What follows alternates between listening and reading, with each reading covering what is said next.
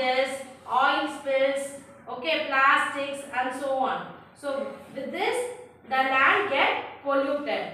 Now we are going to learn the ways to reduce land pollution by using bullet point method. First point, avoid littering garbage.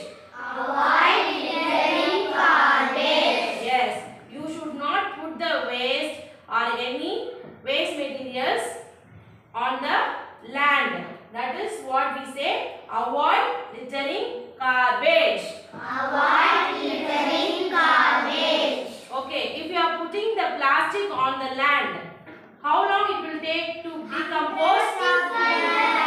More than 300 years. Okay, it will take to decompose.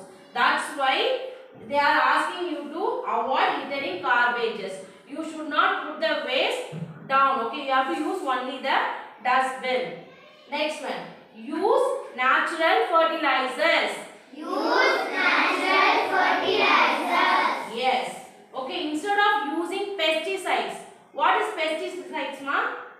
That is chemical based fertilizers. Okay, that is not natural. That is chemical based.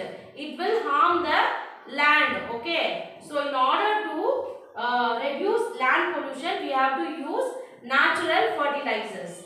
Third point, reduce toxic materials. Reduce toxic materials. Yes, we should reduce toxic materials. Next, fourth point, plant more trees. Plant more trees. Yeah, planting more trees will reduce the land pollution. So these are the points these are the ways to reduce land pollution. Let us all read together. Yes. Avoid